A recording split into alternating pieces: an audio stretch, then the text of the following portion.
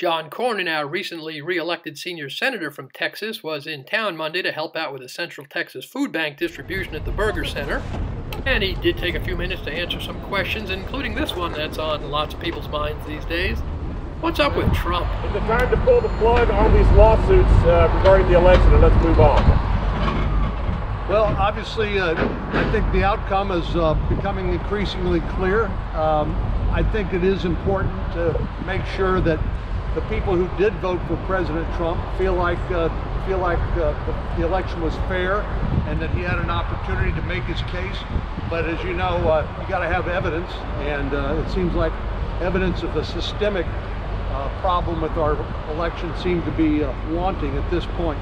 But I think it's helpful to let the process run its course. I have no doubt that the transition will proceed smoothly, as a tradition that started with George Washington at the beginning of our history. So I'm confident we will see that smooth transition. I'm glad to see that the Vice President and his running mate are already beginning to get the briefings. He's already talking about naming cabinet appointees. So this transition is proceeding apace.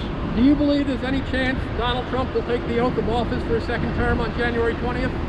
I think the chances of that happening are decreasing by the day, and so I fully expect, unless there's some surprise that none of us know anything about right now, that Joe Biden will be the next president. Is it time for GSA to ascertain that Joe Biden is the president-elect so the transition can move forward? Ken, I honestly don't know what their criteria are, but I can tell you that the briefings are proceeding now.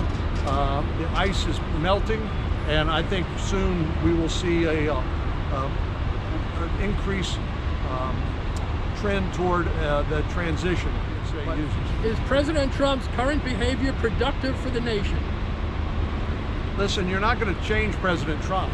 Half of the voters loved him, and the other half not so much. You're not going to change him. So this is something that the voters got a chance to pass judgment on November the 3rd.